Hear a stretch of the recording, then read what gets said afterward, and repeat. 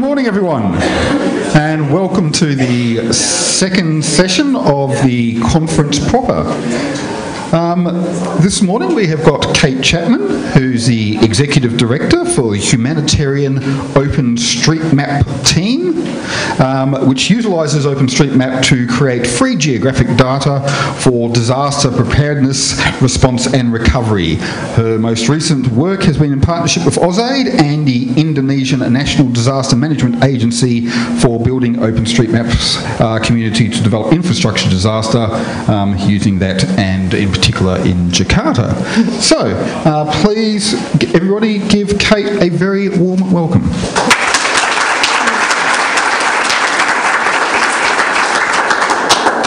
Good morning. So I'm going to give a little background to start. I know OpenStreetMap was mentioned in the last presentation, but just to make sure everyone knows what it is. We like to use this equation. Basically, OpenStreetMap works like Wikipedia, but the goal is a free map of the entire world instead of a free encyclopedia. That means anyone who signs up for an account with an email address can contribute information, fix mistakes, that sort of thing. So the project's been around since 2004. So the National Mapping Agency in the United Kingdom, the Ordnance Survey, their data was very, very expensive. So Steve Coast needed some map data for a project and said, why don't I just make my own? July 2005 was the point where there was some infrastructure where you could actually create data. People got together and had their first mapping party, as we like to call it. Talking to a technical audience in open source, you probably can understand why we might need a free world map, but I'm going to go through a couple of reasons anyway. The typical, it's expensive.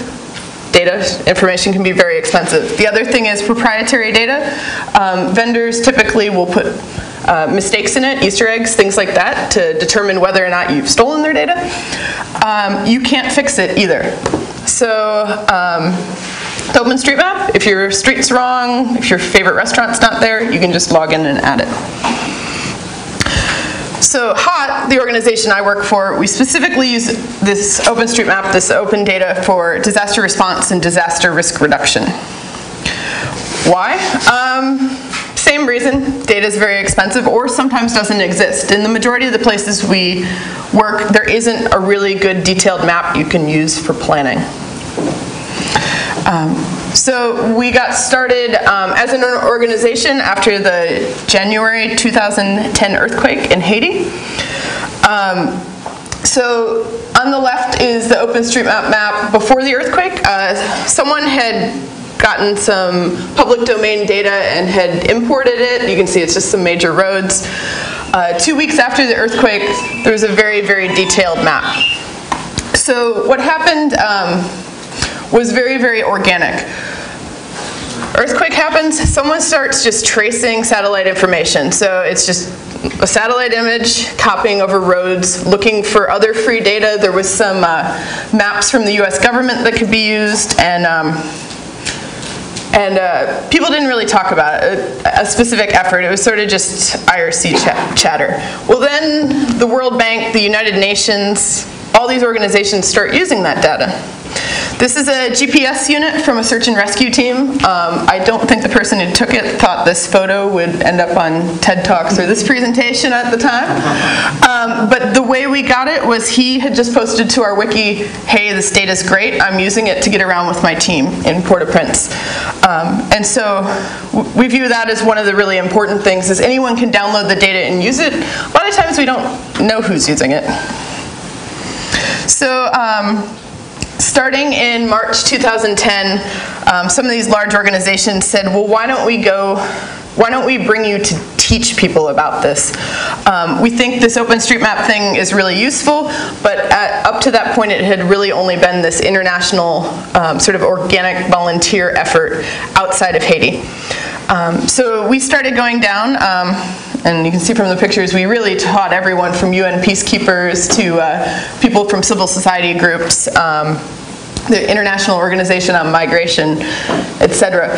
And we were still sort of just a gaggle of open source geeks. And later that year, someone said, well, we sort of need an organization. We want to write a check to one person, basically, to one organization, not organize with all of you, and we're worried about liability, that sort of thing.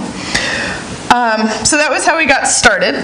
How I got started is I just sort of was an OpenStreetMap person, was mapping my neighborhood, and after the earthquake happened in Haiti, I worked for an organization that did geographic data sharing, and they sort of let me do whatever I wanted for 2 months, which ended up being OpenStreetMap.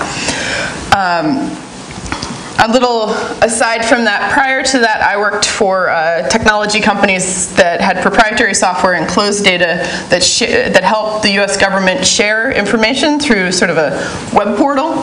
So during Hurricane Katrina, I charged $100,000 worth of data to someone's American Express card, and then we sold that to the US government for, I have no idea how much money.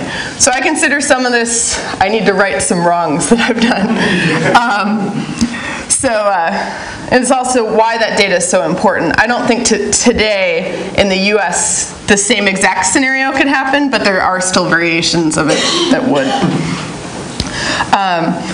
So back to Haiti, we have been training all sorts of teams. This is a team in Saint Marc, which was not affected by the earthquake, but the value of the data there is seen. So we trained, I think it was 40 youth, which I think is vaguely like people like 16 to 26 or something like that. And the goal was it helps them with employment, get some tech skills, and also there's a basic map of Saint Marc now that the government can use.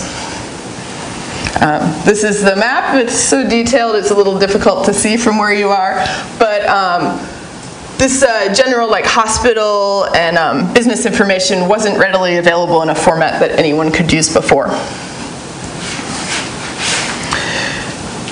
What's been cool though is, so we focus on disaster response and preparedness. We're starting to see these other uses of the data though. So this is Cité du Soleil, which is the largest and most notorious slum in Port-au-Prince. If you remember videos from the 90s of people with AK-47s on bicycles riding around, that's where that happened. This project actually though is mapping the change within there. There's movement with the people that live there to clean up block by block. And so they actually use OpenStreetMap to keep track of that, where they've gone and removed graffiti, cleaned out sewers, things like that.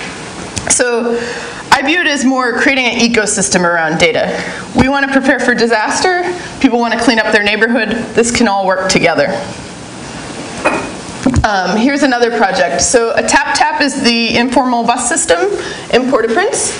And I guess you just ask someone to know where to go. There's no specific map of it. So a group of people have ridden the bus routes and have started to map them as well to have more information available. And the base of that data is still that information originally created after the earthquake. So today, this is where we work. So I live in Jakarta, and then we also work in 5 countries in Africa as well, and this is all primarily technology training. So in Indonesia, I started working there in March 2011. What had happened is there's a project. There's a facility called the Australia-Indonesia Facility for Disaster Reduction, which scientists from Geoscience Australia actually live in Indonesia and help with the disaster management agency better use science to make decisions around disasters. So we ended up getting hooked up with them, and the reason was, so they were building this open source impact modeling software. So the goal was to take scientific data and infrastructure information and say, okay, if there's this type of flood, how many schools do we need to close? If there's a tsunami, how many people are affected?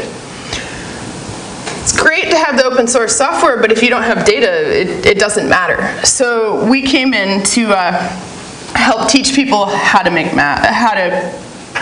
create data so that it can be used in this software. It's built on top of Quantum GIS, which is a desktop GIS, and the actual software is called InnoSafe, and it's a plugin for it. So to get people mapping, we really, the first year had a lot of leeway to do many things. The first one was we started meeting with local organizations who were already doing mapping.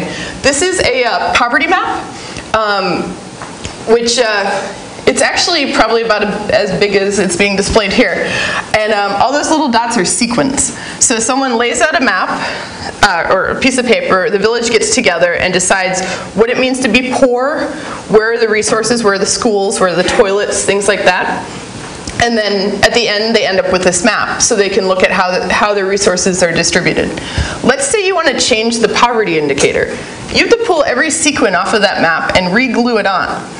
So what we did is we came in and said, we'll show you how to do this digitally. You can still have your map because you can print it, and you can make a lot of different types of maps as well. And what's been interesting is I thought they would print a lot more. Really, they just go around with a projector and the OpenStreetMap software and discuss with people, which is pretty cool. The other thing they let me do, which I thought was pretty amazing, was I got to have a mapping competition. So we worked in 5 universities, and it was whoever could map the most buildings. You got 5 points for mapping a building. We wanted to know the type of roof, the wall type, the construction of the building, what it was used for, and the number of stories. And you also got 1 point for mapping anything else, like if you mapped a road or hospital or anything like that. The prize was the equivalent of 22 million rupiah, which is basically a trip to Phosphor-G, the free open source geospatial conference, which happened to be in Denver, Colorado in the United States that year. So here's the crew. So it was really kind of cool to be able to teach people open source software, but then let them meet the community. The one unfortunate thing is no one ever mapped anything again, so no one's going to probably ever let me do a mapping contest again. But it was interesting to try different things. And actually, some of the people are still on my team today, so it's unfair to say they never mapped again, but everyone. But there were a couple people who were interns and trainers. The other thing we did, and this is sort of like an Oscar acceptance speech, but is we worked together to map Jakarta with the National Disaster Management Agency, the regional one, the United Nations, AusAid, my team, and the University of Indonesia. So what we did is we printed a lot of these maps. A couple of us, it was a Sunday night and it was 3 a.m. and we were fiddling with paper to make digital maps. And what we then did with them is, so there's this idea of urban village heads in Jakarta. There was 260 odd of them. So we had 6 events where we invited them and we set them up with a student and just asked where stuff was in their area. And so we used the paper maps for the discussion to mark things down, and then the students helped them enter it digitally and upload it to OpenStreetMap. And along with mapping things like, so every urban village has a health facility, for example. They have schools. They also have boundaries, which are like the neighborhood boundaries. And we mapped those boundaries as well, and we said in 2007, did this neighborhood flood, yes or no? Sort of a simple historical record, but that was what we did. So this is 2 weeks ago. From the bus, I was going from the airport to my home in Jakarta. There's been significant rain there. About 40,000 people have been displaced and 9 people died during this flood. And here's another shot. This is actually from the truck of the one of the regional disaster management guys said, hey, do you want to go up to North Jakarta and see? But it wasn't all just looking at floods and being shocked. Oh, there we go. So this is an official map showing the some of the flooded areas, and then there's also information about displaced people, which is hard to read at this scale.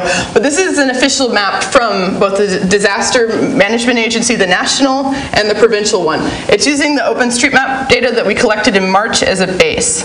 I think this is the first time that there's been an extensive preparedness exercise, which is then in turn fed into an actual response.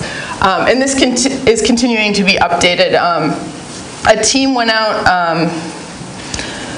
on Thursday because there wasn't information of where the coordination centers were. People in Indonesia don't use, the government doesn't use maps a lot. We're trying to help with that. So you have these lists, and it says, okay, these are where all the coordination centers are. But you have no idea really how far away they are from each other, or the other nice things that maps tell you. So, so that's sort of where we've been with that part of the project. Secondarily, separate from the Jakarta part, over the past year, and this is why I was taking a bus from the airport through the flood, we've also worked in 6 other provinces to teach, to do the same sort of preparedness exercise. We're not inviting all the government officials to come and entering the data for them this time. We're actually working with them and university students.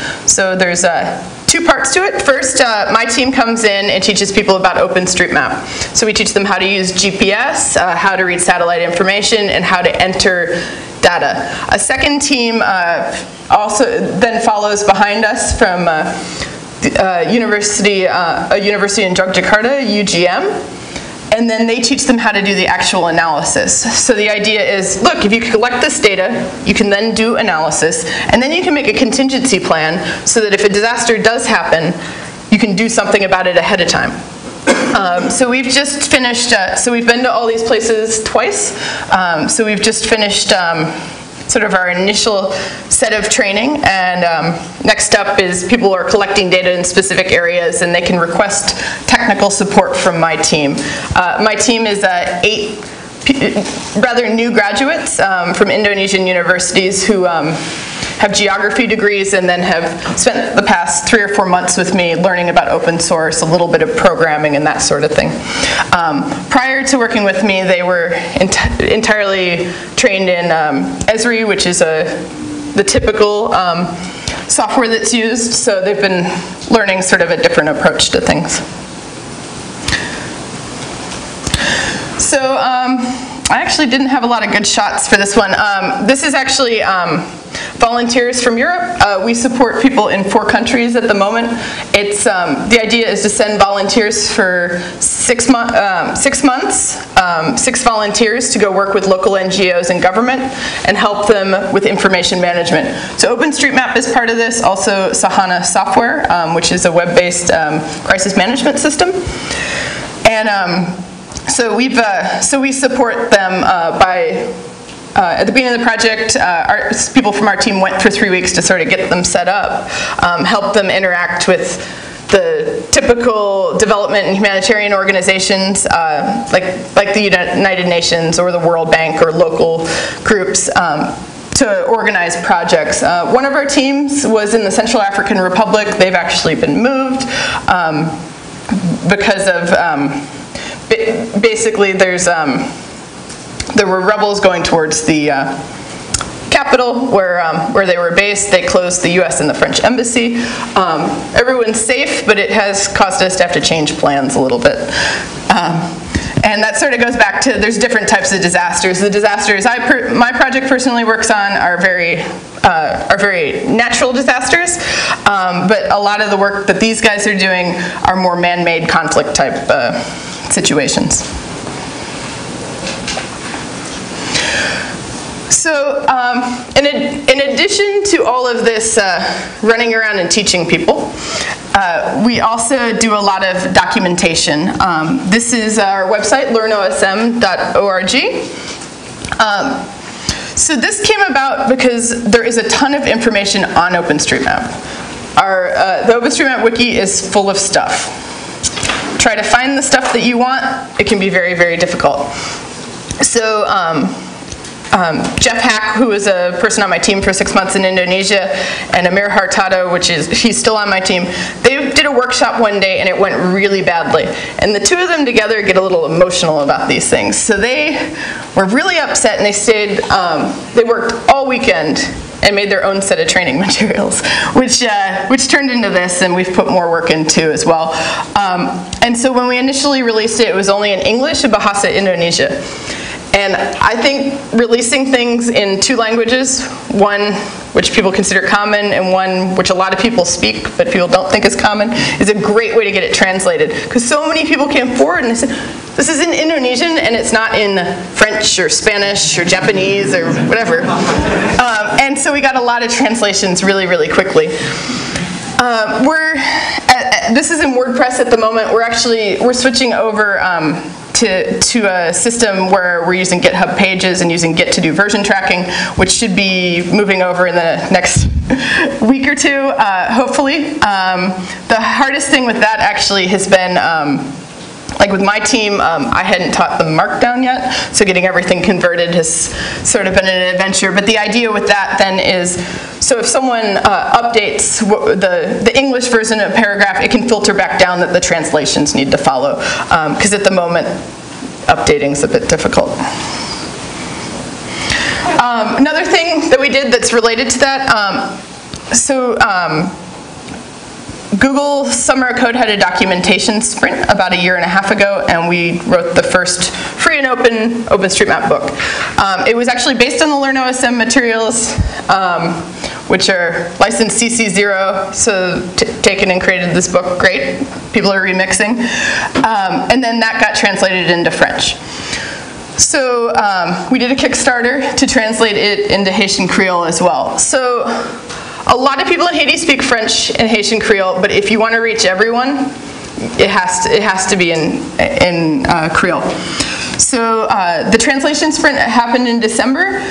It was relatively inexpensive to do this. We raised $2,577, and what that covered was someone who's an expert in documentation and translation, and a floss manual system specifically to go to Haiti, and then lunch and snacks for people who volunteered to translate. So the translation's done, and we're going to be, we have a little more cleanup to do, but then it'll be something that people will be able to order from something like Lulu Press and get it delivered to their house.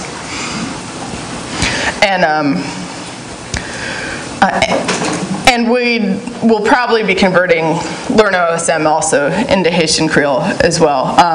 We sort of have this weird 2 sets of documentation at the moment, but at least there is documentation. So this has nothing to do with OpenStreetMap, but it was something we accidentally did. So every 3 months at Camp Roberts, which is a old military base in California in the US, there's these sort of disaster response, I think they call them experiments, which means you might fail, I think. Meaning that you can get people together and work on things, and there's sort of like but anyway. So 2 of us went there, and the reason was in the US there's a group called the Civil Air Patrol. It's the US Air Force Auxiliary. Every time there's a disaster, they go fly Cessna planes. They have over 500 of them around the US, and they take pictures of the disaster. They were just handing those to people within the Incident Command Center, and nothing was really happening. These are geo-referenced photos, so you know where you at least know where the plane was while it was taken, and pretty high quality, SLR camera type deal. But they were, people were overwhelmed what to do with these thousands of photos. So what we did is we met with them and then FEMA, the US National Disaster Management Agency, in the same room, and discussed how we could make the process better. And so what we had done is there's some software called MapMill, which was created by the Public Laboratory Group. They do balloon mapping and that sort of citizen science projects.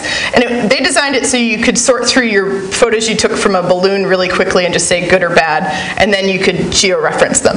So what we took the software did is we said, okay, we're going to let people rank it. Say, okay, some damage or bad. And we're going to be pretty vague about this. So we built a working prototype in that 3 days at this exercise, and then we also had them run some flights. And just by running through the process, we figured out other things. So they were flying the aircraft at about 1,500 feet to 2,000 feet, and they said, and the FEMA guy said, you know, if you flew the aircraft higher, that would be better for that. And the pilots were like, well, it's way easier to fly the aircraft higher as well, as far as clearance in a disaster area and everything else. So we worked out a lot of things. Then Hurricane Sandy hit the east coast of the United States, and Skylar Earle, who worked on this with me, said, hey, I'm going to set this up. We'll pull in images and see if we can be helpful. So within about 6 hours of setting this up, the server fell over because so many people wanted to help, because we just didn't think we would get a big audience. So 6,000 people sorted, I forget how many thousands of images over the course of a week. And what this information is used for is to create these grids. So this is the equivalent, basically military grid reference system. We call it National Grid if it's of the United States. And it ranks how bad the damage is based on those pictures. And this is a really rough estimate, but this allows people to actually be dispatched to go do an on-the-ground assessment. And so this was the first time it was used. Don't know if it'll be used again, but the source code is out there, and we're working on improving the process, as well as we have we took a subset of the data and had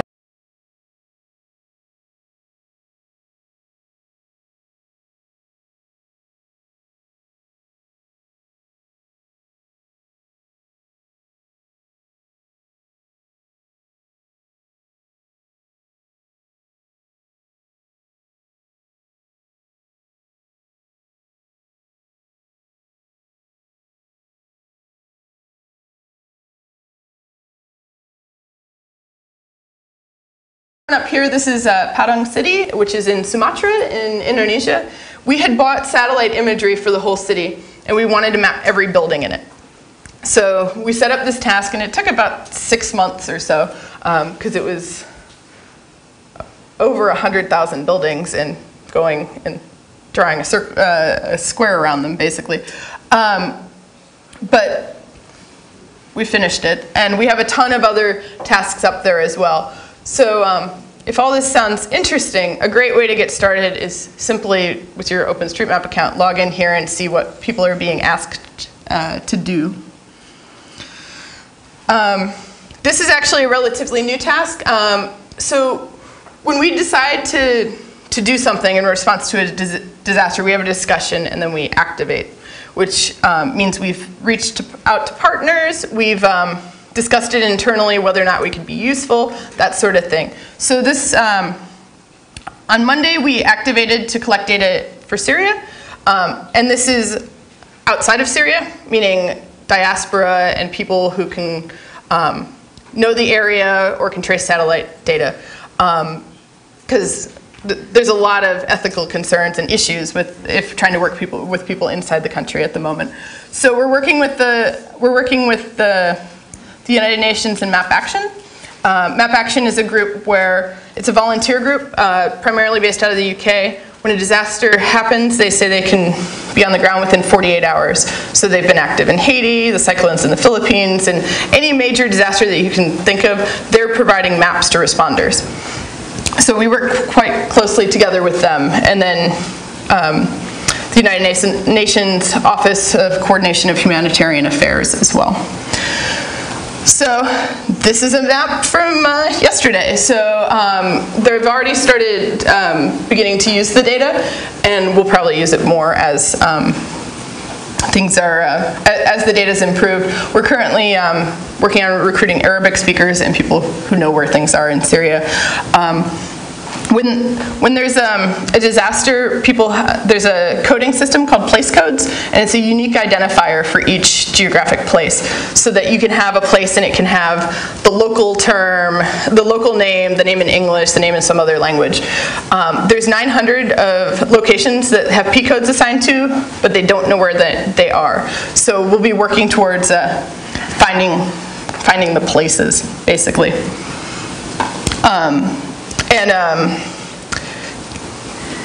So we'll see how that goes. We're also working to collect data in Mali, and the Central African Republic as well. And in all these cases, we want to work with people actually doing response. In Haiti, people sort of started mapping, and then people sort of started using the data. But you can't always be effective. Maybe there already is data. Maybe the government has open data that's available. So we try to work where we can be useful.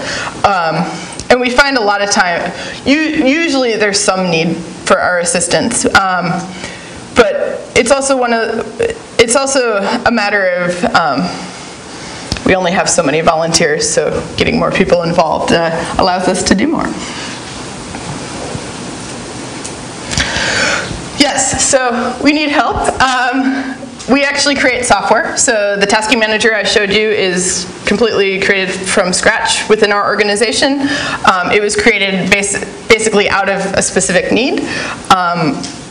AusAid funded the initial development of it, and actually any development that's happened since has actually been mostly that one volunteer in his free time with occasional bug patches. Examples of patches that have happened is, so Digital Globe and GUI, which are now one company but are large satellite providers. When you zoom around in Google Earth, you're probably looking at their information. They're US-owned companies. The US government has a license to any pixel that they take, and they can share it with organizations that they're working with.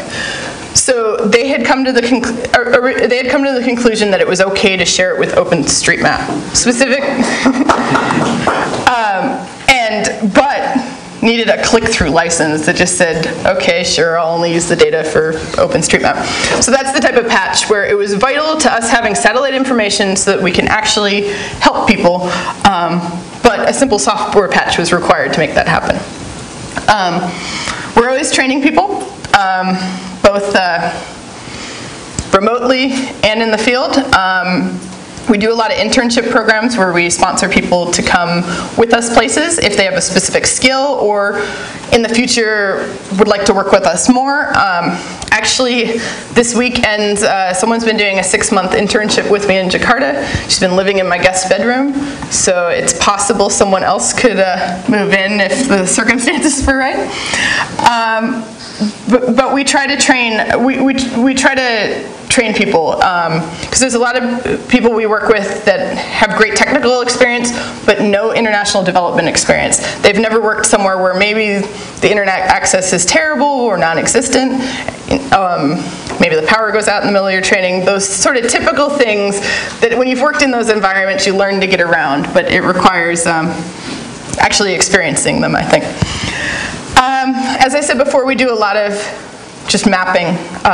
Simple, we call it armchair mapping, where sort of munging data, looking at other information, and adding to OpenStreetMap. We always need help with outreach. I travel around a lot. There's a couple other people that do as well.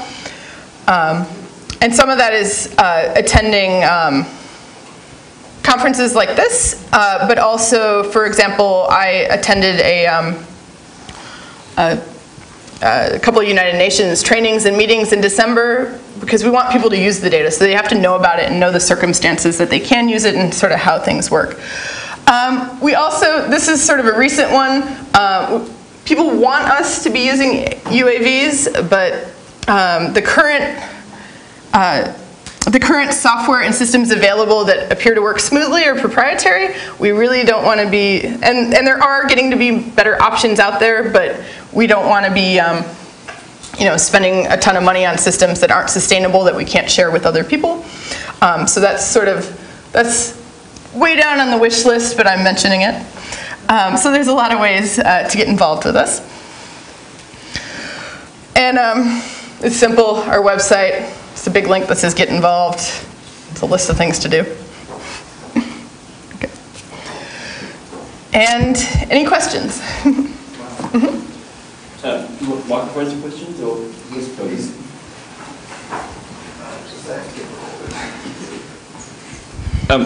Just for sort of in reverse order in some sense, the drones. Have you talked to Tridgell, who's here on conference and doing open source drone controls and things? I don't think it's probably worth having a chat while he's here. And then going back further, the working on tracing the buildings. To me, that's the kind of thing that like you need to get a university mob doing image recognition and going, hey, look, we can draw these spots. Like maybe a medical imaging group who normally like circle out cells and other funny little things that similarly have odd fuzzy edges would be a good one. I'm happy to have a it's been interesting so the reason we do everything super manually is there aren't a lot of good algorithms for those those specific detectors, and we have a lot of manpower and not a lot of super scientific expertise. Sure, but maybe we'll have a chat about that after. And otherwise, how do you find, like, how much of the data collection is sort of out in the field and hampered by lack of telecommunication?